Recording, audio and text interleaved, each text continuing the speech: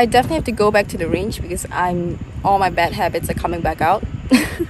But I'm just enjoying myself out here right now, and it is a little bit odd trying to not fight the fade when I'm just so used to hitting a draw. So it is very different, but I don't know.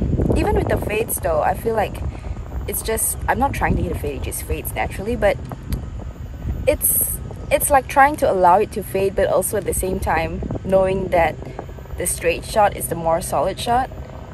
And it's like trying to find the balance between knowing when to just let it fade and knowing when I should hit it a little bit harder, because that's the tendency when I try to hit it a little bit harder is when I actually hit it straighter. So yeah, it's just a little bit of timing, a little bit of rhythm, a little bit of lack of practice, but it's okay, we'll get through this.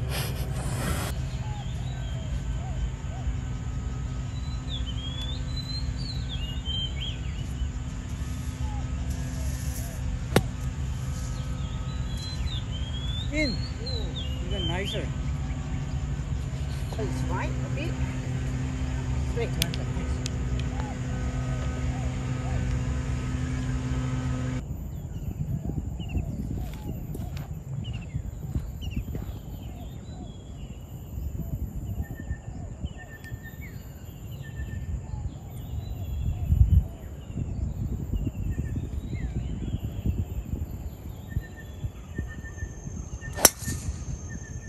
Wow.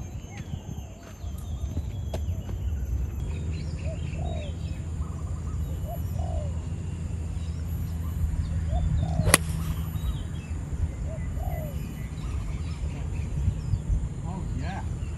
Oh baby. Down slopes are probably one of the hardest shots to hit. My advice is, number one, always remember when you're on a slope, you need to follow the slope and not go against it. But also remember that with a shot like that, it's just gonna come out really low, especially in that situation. I was hitting a 5-iron, which in general is really a longer iron, so obviously it's not going to come out very high. But when it's going to come out lower, you can take more club because, as I said, it's going to come out lower, so it's not going to carry as far. But just remember that chances are it's going to roll out a lot. So depending on your situation off the green and how much space you have, plan to play for a rolling ball.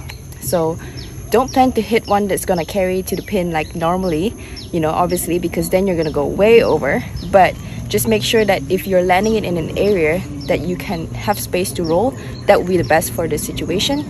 And just let the ball roll. Don't force it. Don't try to hit it high. Just let it hit low, let it roll, let it do its own thing. If you're lucky, you hit a good shot. If you're not, at least you did what you could with this situation. It's not an easy shot.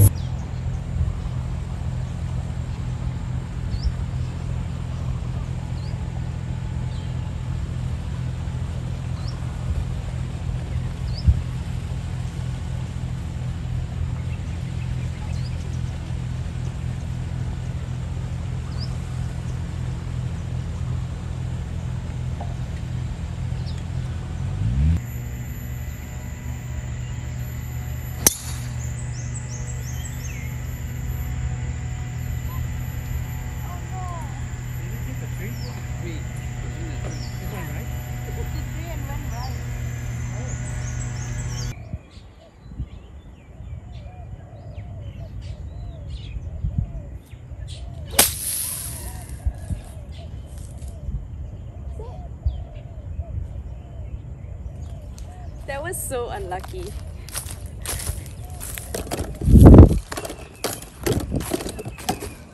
Almost a perfect shot. Just literally was like about to roll, obviously with that low shot, and just got stuck. But pretty good execution. Basically, I could either have hit a major cut or a hook, and obviously being a draw player, hook is a lot easier for me, so that's a no-brainer. I would definitely go for the hook over the cut anytime. So you really have to decide. Obviously the other option would have been to chip out, but you really have to see in situations like this when you're not in a good lie, what is going to give you the best percentage, but also what you feel the most comfortable with.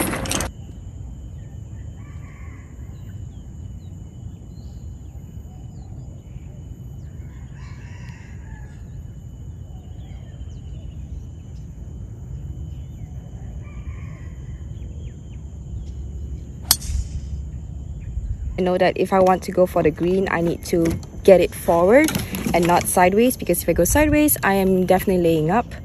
For the third shot there, I had less than 200 to the green. Obviously it's uphill, but it's definitely accessible. Unfortunately, I was in the rough, so I kind of went under it, so it didn't go very far. But just getting forward just now gave me a chance to go for the green in 3. And now I'm short, but you know, it's not a bad place to be, versus if I had to go backwards, hit a 3rd shot, I would definitely be going for 4 on. Like, not even a chance to get 3 on. So that's why I decided to go through the trees and take the risky route. But it really depends, again, as I said, on your confidence with the shot and ability to pull it off.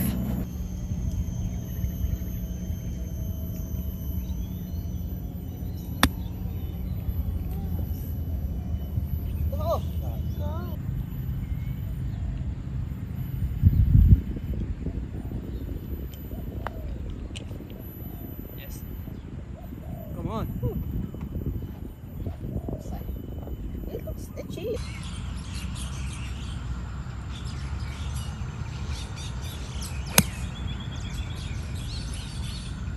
Okay, good. Very good.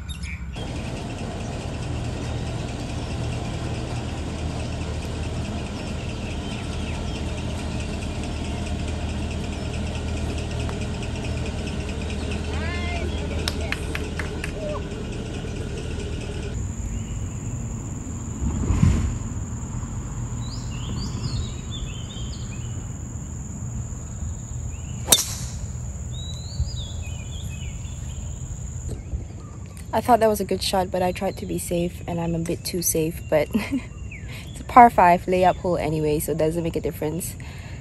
Just a little bit further than I would like to be. So because I'm in the rough, I have that tree on the right side, so I can't really hit it above it, because from the rough it's obviously not going to go as high. But also because my lie is a bit uphill, it's not going to be able to fade that much. So I'm hitting a shorter club just to make sure that if I do hit it left, it's not going to be too far left that it's going to reach the car path. So it's very important to make sure that if you're laying up in a good spot and not getting yourself in more trouble.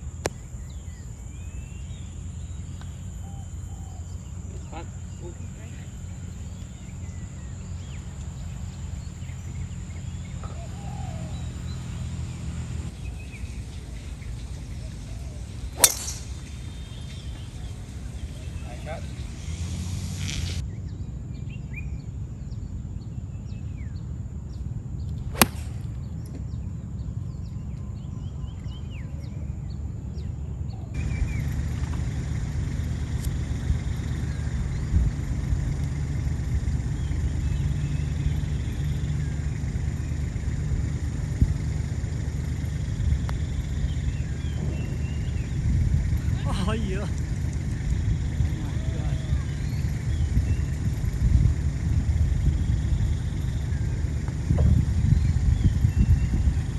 So many misses.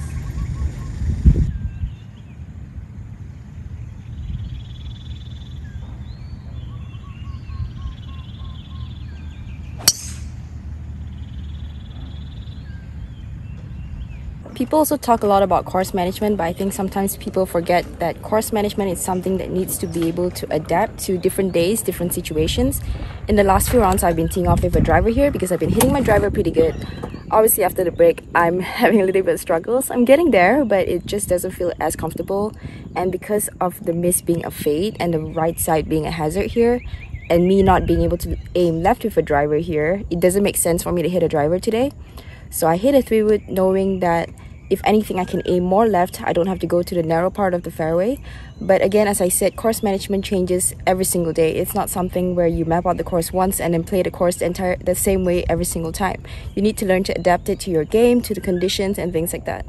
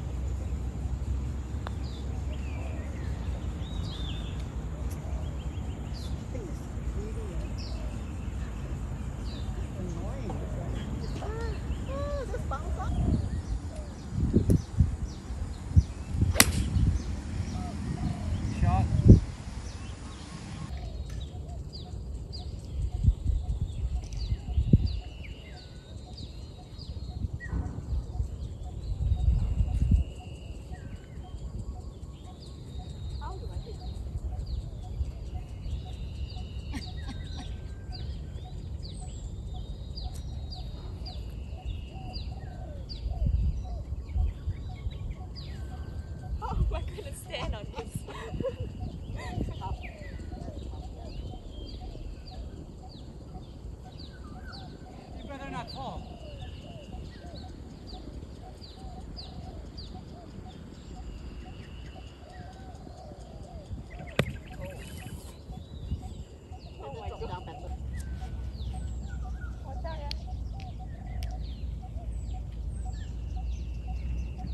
Very nice putt.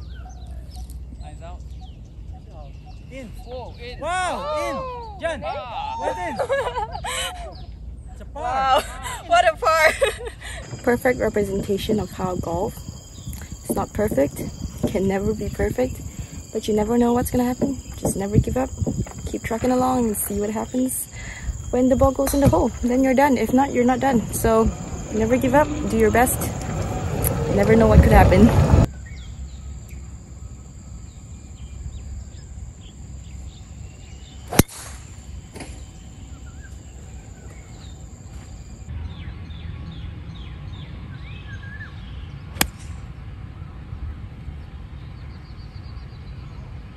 So that's it for today's episode of Golf with Jen. I hope you guys didn't mind this chill vlog. It really was just a representation of how golf is not perfect, and I think that it's important for everybody to realize that after a month, don't expect to hit perfect shots all the time. Whatever you need to do, just get the ball in the hole, and that's all that matters. It doesn't matter how it looks. The scorecard doesn't have pictures, although mine does, but you guys don't. All you have to do is try and get it in the hole in as few shots as possible. Thanks for watching. Don't forget to like and subscribe to my channel and turn on the notification bell so you never miss an episode of Golf with Jen.